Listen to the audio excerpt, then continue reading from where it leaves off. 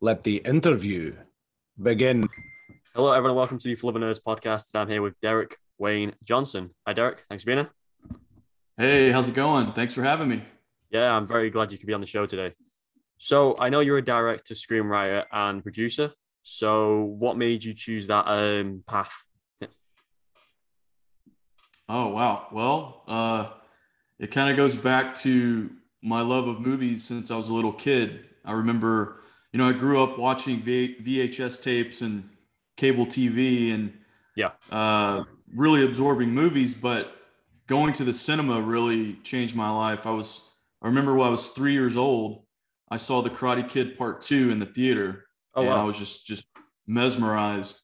And I don't know, I just had this. I just knew early on that I wanted to make movies, and it just kind of evolved over time. And I started making short films in high school. And here we are today.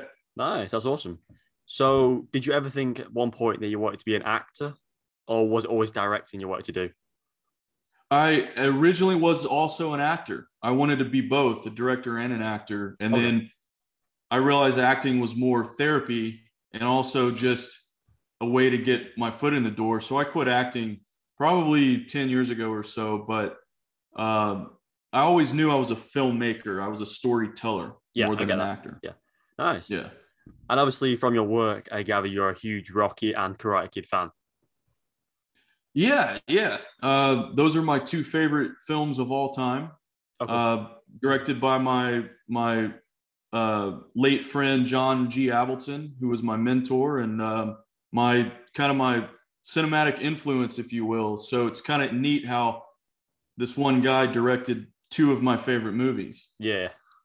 Nice. And obviously, you worked on is it the 40 Years of Rocky documentary in 2020? So, what was it like making that? Oh, that was great. Sylvester, it was his idea, and Okay. he asked me to do it after we screened the John G. Avildsen documentary at Sly's house. All right. Sly kind of leaned in and was like, "I have another idea for you, and I Wow. want you to do this for me." And what's interesting is that was in 2016, but the movie didn't come out until 2020. But we just didn't change the title, so it was the 44th year of Rocky. But whatever. Oh, okay. Nice. So, have you got a close relationship with Sly? Yeah, yeah, absolutely. He's another friend and mentor. So we've Wow. done four documentaries together so far. Wow, that's amazing. And what made you choose out of everything to focus on these two films? I know you've obviously done more work, but why these two in particular and not other films? I think that I needed to get that out of my system, so to speak, but also I wanted to highlight. It started with me wanting to highlight John Avildsen Yeah. because we all know Steven Spielberg, we all know Martin Scorsese, but here's a guy that's kind of in the shadows, even though he won an Oscar for Rocky, Yeah. who's making these amazing underdog films and not getting a lot of praise for it. So I wanted to push him up to the forefront, and then from there, a friendship with Sly evolved, and so on. So I kind of got involved heavily with Rocky and the Karate Kid in that way, and here we are. Four documentaries later, I believe it is. Wow, that's amazing. Could you have ever envisioned doing this down the line? Obviously you've been doing this a while now. So from where you started, do you feel you've come a very long way to where you are now?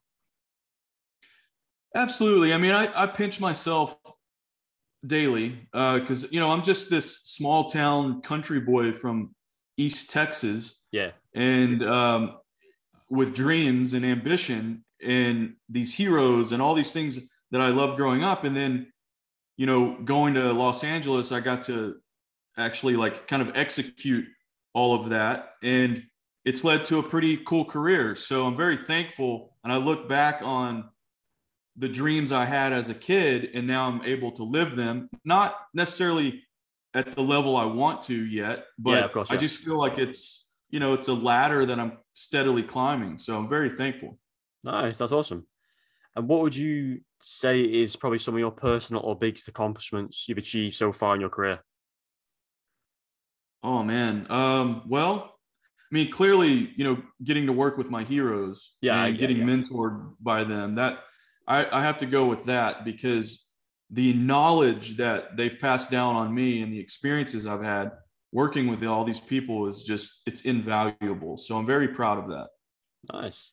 And what else would you like to do other than directing? Have you done much writing of your own that you'd like to do maybe down the line? Yeah. I by trade, I'm a director, and I also produce, write, and edit. When it comes to writing, I've recently teamed up with my co-writer, Frank Mangarelli. He's out of Chicago, and we just wrote our latest feature film called Bloodstreams.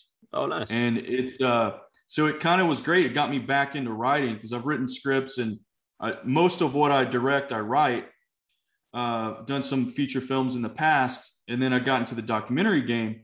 Bloodstreams was a way for me to get back to writing and get back to doing narrative feature films. So we have a lot of scripts that we're dusting off and polishing that we want to do later, and also creating new things. So for me as a writer, it's more a way for me to be able to direct the stories that I want to tell.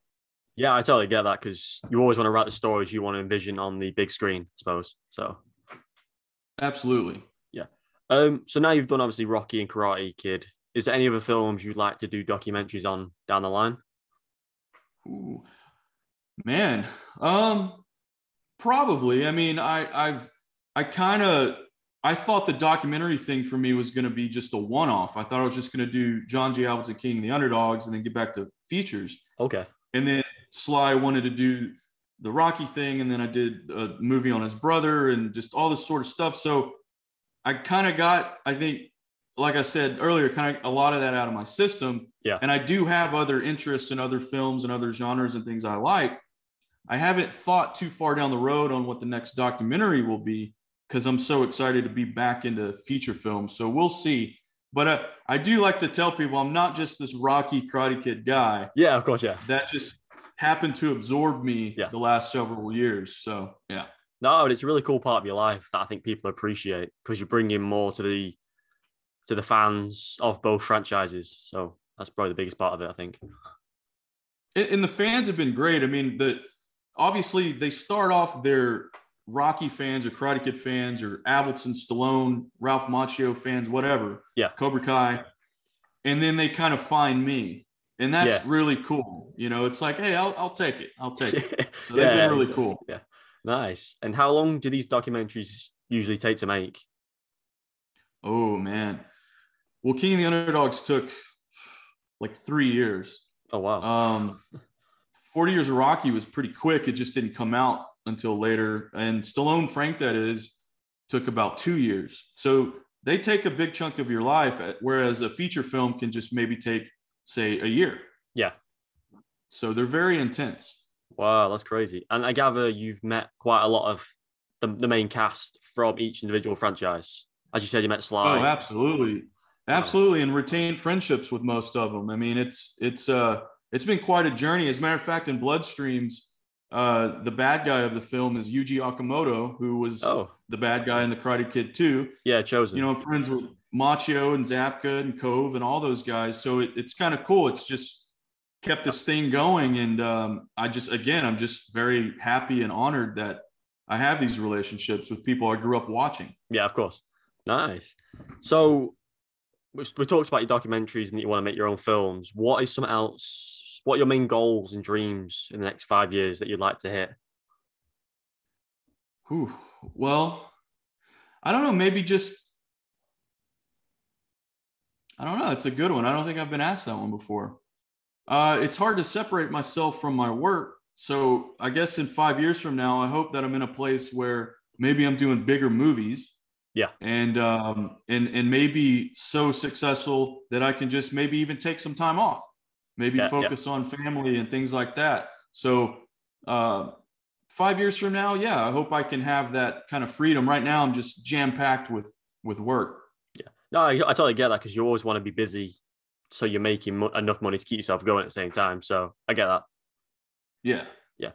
So obviously you do a lot of directing for your own movies. Would you ever like to direct for someone else's written work for like a Hollywood A-list movie, for example? Oh, absolutely. I think that, in all my years of directing, I get scripts and ideas sent to me every day. Oh, wow. And I turn down 99% of them because they're just not good. Yeah. Or they're just not for me. I've had 2 or 3 ideas come to me that weren't mine that I absolutely am completely drawn to and want to do them. So, but I've also been fired a few times from other projects. Oh, okay. Because I have a vision and it conflicts with, the writer or the producer or whatever. Yeah. So, but yeah, I would love to direct other people's stuff. I just want to tell good stories. No, I totally whether get they're that. mine or someone else's. Yeah. And so, what's your I said what you want to do in the next 5 years. What do you want to get from your movies to the audience? Do you always try to better yourself from the messages that come from your products?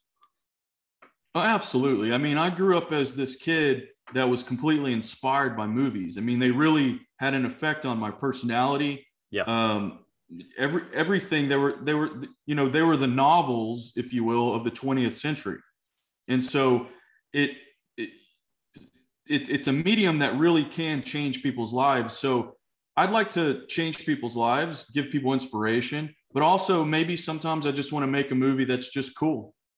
And it just gives you a good time. Yeah. So it's kind of, I want to balance that, like inspire you, make you think, make you feel, and then maybe over here, just you just have a good time with it. Yeah. So I hope that they get something out of it. Awesome.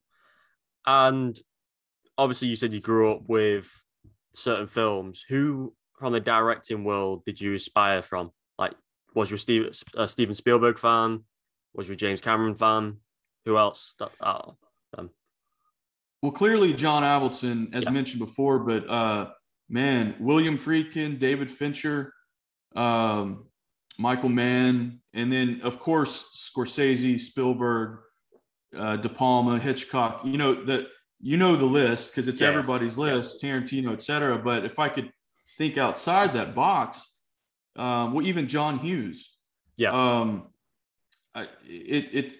I like a lot of classic cinema as well. So I mean, there's just so many directors that even Tobe Hooper, Cimino. I mean, there's so many. I could keep going all day long. I just have this list in my head. But I would say, I mean, what would the world be like without, say, a Spielberg? Oh, yeah. I mean, he made movies at that time, at least, at the height of his with E.T. and Raiders and etc. He really made cinema fun and meaningful in a time where it was just kind of dark. And I'm very thankful for him for that, because Raiders of the Lost Ark is the movie for me that made me become a filmmaker.